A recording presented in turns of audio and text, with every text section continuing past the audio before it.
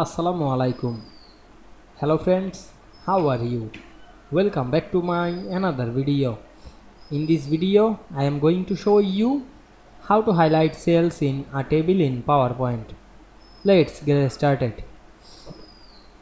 At first, you have to open a PowerPoint presentation. Then we go to the table slide. Now we want to highlight any cell. At first, select the cell. Then go to the table design menu and select the shading drop down menu and select the highlight color. Now we can see we highlight any cell of table easily.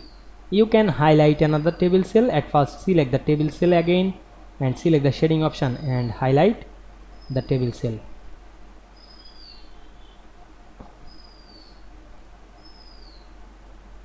Now we can see we highlight table cell very easily.